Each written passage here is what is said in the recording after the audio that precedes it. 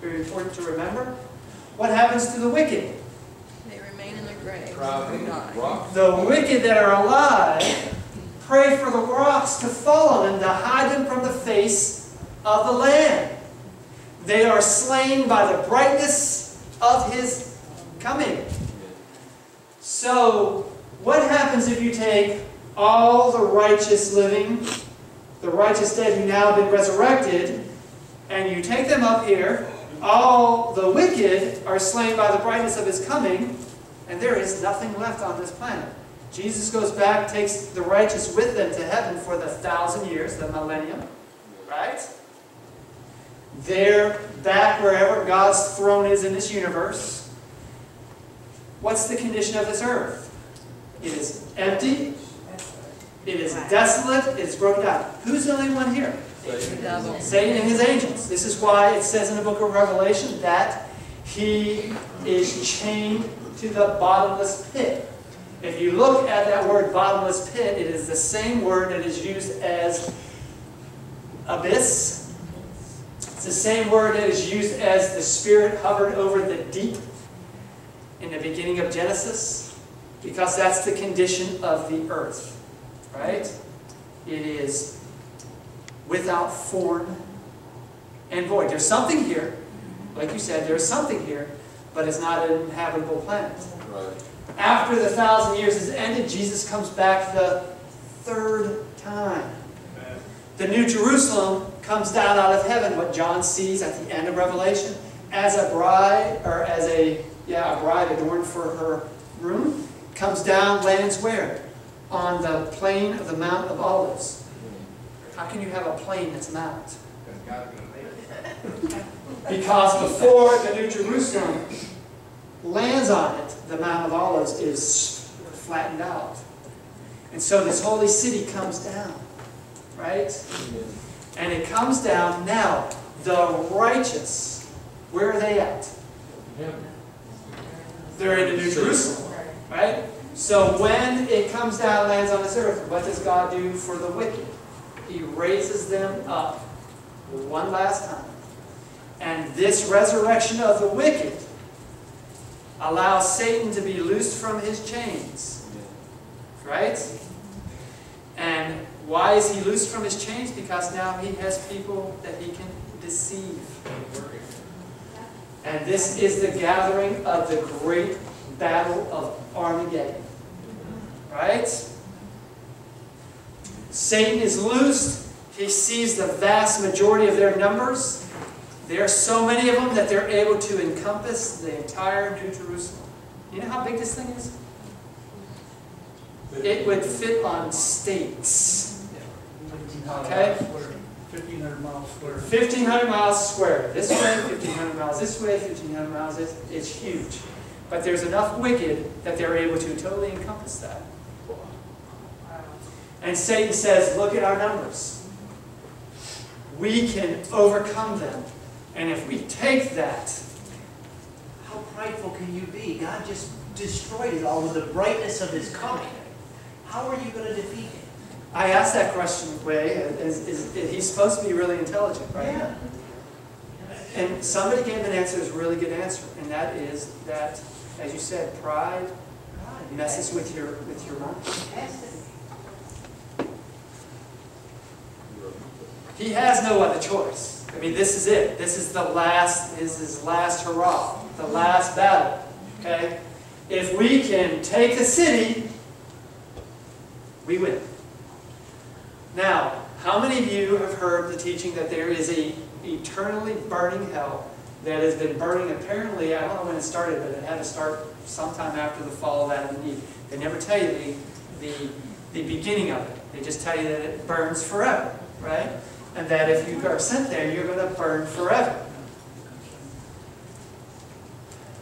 Where is hell at? If it burns forever and it lasts forever, where is it at? It's got to be somewhere in God's universe, right? But if the Bible tells you that God will eradicate sin and it will not raise its head a second time, if there is an eternally burning hell wherever it's at in the universe, that's where all the sin would be, and sin would not be eradicated. Right. You would have eternal sinners. Isn't that what God did all this for, so he could make sure we wouldn't be eternal sinners? Amen. I want you to think about this and think this through. When God looked at Adam and Eve after they ate the fruit, what did he say about the tree of life? Guard it away. He guarded it so that they wouldn't eat from it and live forever as what? Eternal sinners.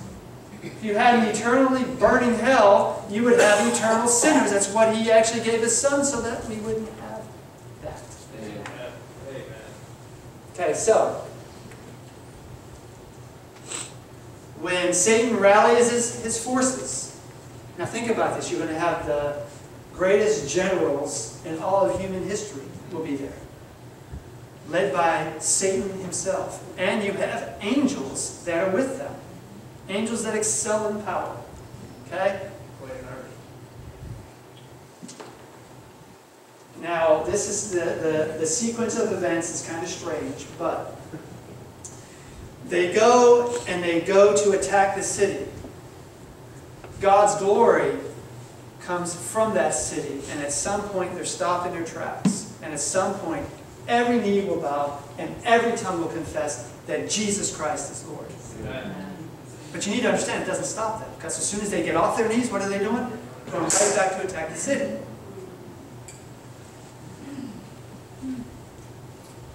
Hell is when God rains fire down from heaven onto them, and it destroys the wicked, it destroys the earth, okay? It melts everything except for the New Jerusalem. And do you realize, and I believe God did this for a purpose, do you realize that you will get to see God create the world again? Amen. From the way it was in the beginning of Genesis, the earth was without form and void. From that condition, God will recreate the earth the way it was supposed to be, and you will get to see it.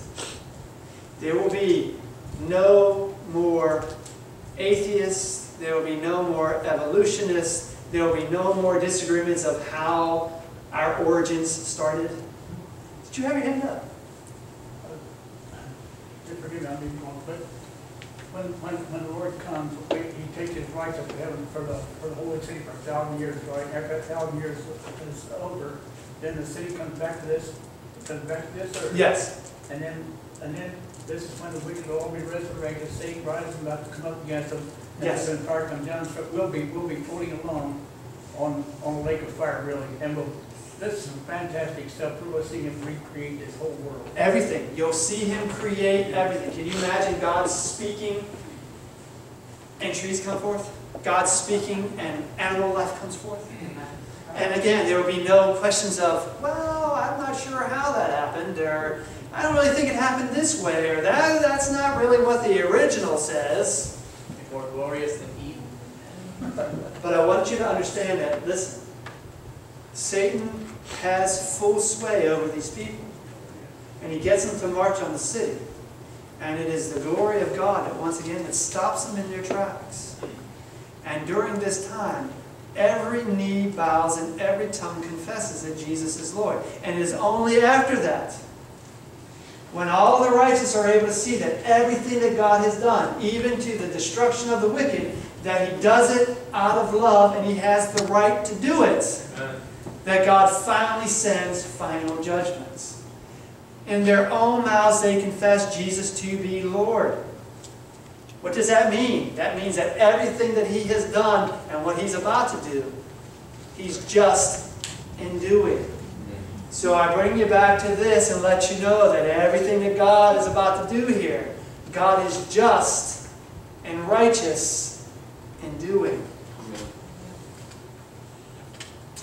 They scoff at kings, they scoff at princes, and are scorned by them. They deride every stronghold, for they heap up earthen mounds and they seize it. Then his mind or his spirit changes, and he transgresses, and he commits offense, ascribing this power to who? His God. Understand that God isn't raising the Chaldeans up because they're more righteous. God's not raising the Chaldeans up because He likes them better.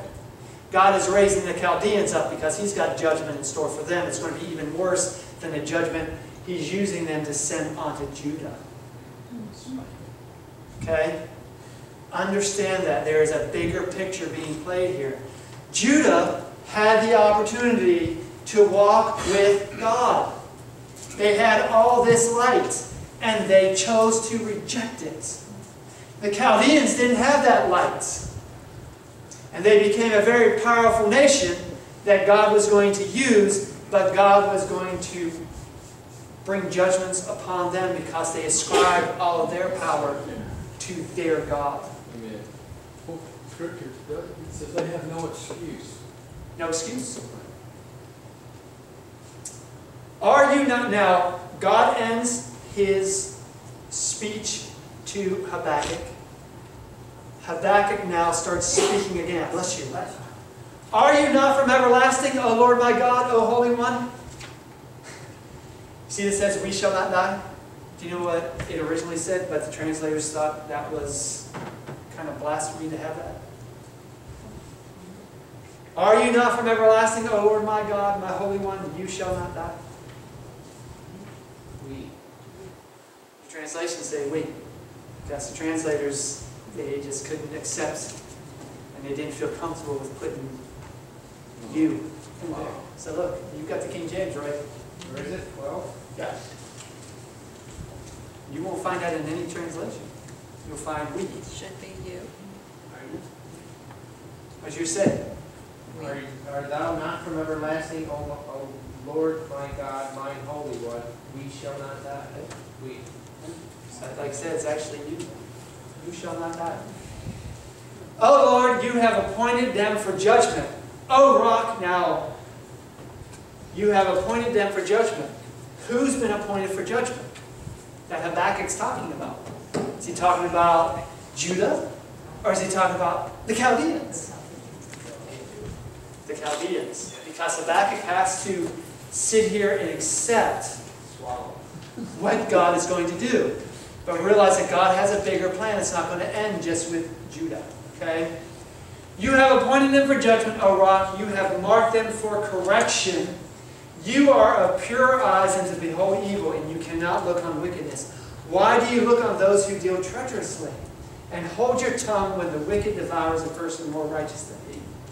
Why do you make men like fish of the sea, like creeping things that have no ruler over them? They take up all of them with a hook, they catch them, and this, he's talking about the Chaldeans right now.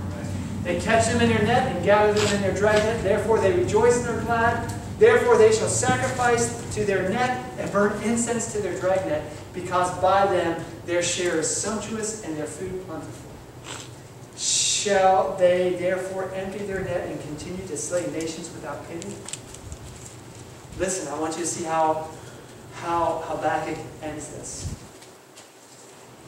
Habakkuk 2, 1 and 2. This is him speaking. He says, I will stand my watch and set myself on the rampart. What's a rampart? It's a high place on the tower. Okay? So what he's doing is he's going to go up there and so he can see everything, and he's going to see how God is going to work. Okay? He accepts what God is going to do. He does not understand it. But he doesn't have to. The just shall live by his faith. Okay? I will stand my watch and set myself on the rampart and watch to see what he will say to me and what I will answer when I am what? Correct. You gotta love Habakkuk, because Habakkuk knows God. He knows his character. He doesn't understand why this is going to happen, but even though this happens, he still knows God's character. And so he's waiting, and he'll watch and see when he is corrected. Okay? That's where we're in today. Our closing hymn is hymn number 249.